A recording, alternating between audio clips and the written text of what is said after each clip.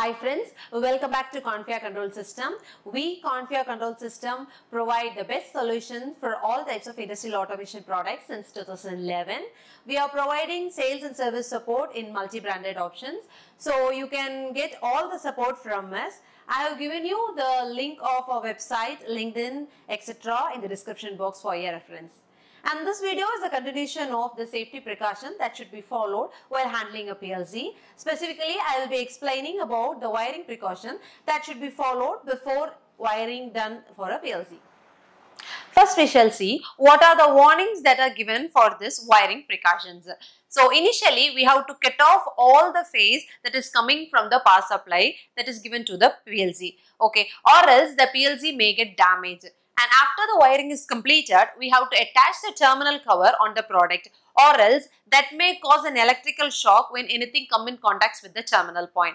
Also, the temperature rating of the cable should be in general 80 degrees Celsius or more for a PLC, and it differs depending upon the extension modules that are being added to the PLC.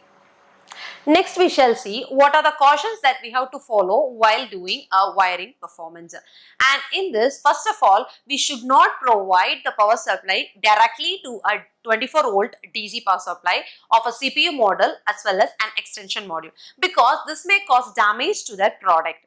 Also, we have to perform a D-class grounding at the grounding terminal of the CPU model as well as extension module with a grounding resistance which is equal to 100 ohm or less with the help of a wire which is 2 mm square or thicker.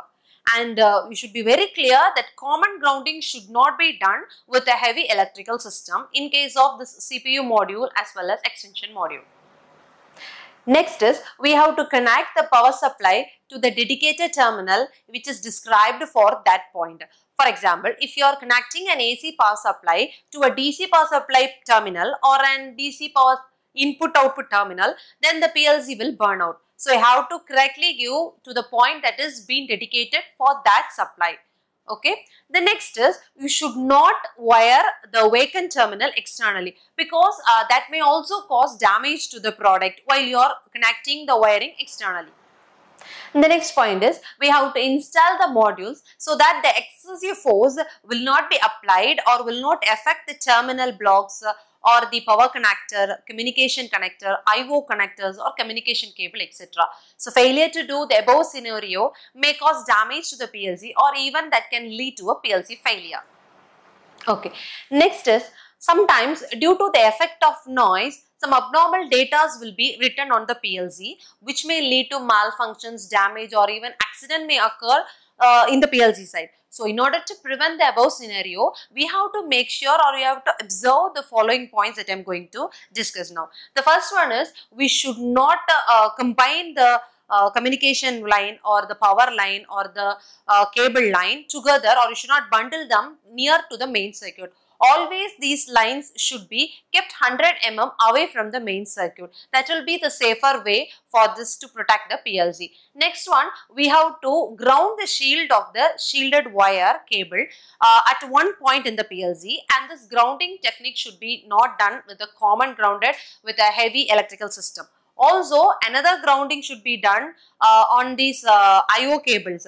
So, it should be done in one place where the PLC can receive the signals from the third-party devices, and that grounding also should not be done with common grounding techniques with heavy electrical systems. Okay, that's all the things that we have discussed about the wiring precaution that should be followed while we are wiring a PLC. So, if you have any doubts regarding this, you can feel free to contact Confia Control System at any time. We are always ready to support our customers with full-heartedly, and the balance precautions will be continued in the next video. Thank you for watching us.